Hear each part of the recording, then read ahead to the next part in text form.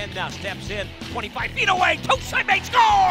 Islanders on the power play. Goulet is going to nick the net, and the Charlottetown Islanders are going to get on the board. It's been a while since they scored. Sinka tries to step back in again. Spencer Cabot tries to lay it back down low, back for Lysenko, lifted in front, scores! Good goal! Down low official says it's in.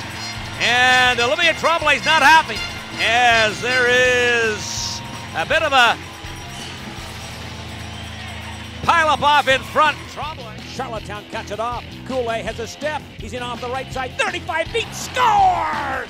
Alex Goulet, 5-on-5 play, and the sixth best rookie score in the Quebec Major Junior Hockey League will end up scoring his 11th goal of the season and second of the year against. He's stepping up, just pitchforking it ahead. Okay, potential 2-on-1 the other way. Here's Goulet stepping in, shot, scores! Alex Goulet gives the Islanders a 3-0 lead. He broke in back of everybody. Goulet's 17th of the season, and Charlottetown over Bathurst 3-0. Top of the goal, Islanders still pushing here.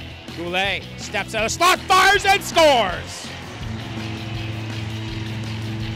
Alex Goulet, a great hands and great vision, and it takes it off the half wall, a little move.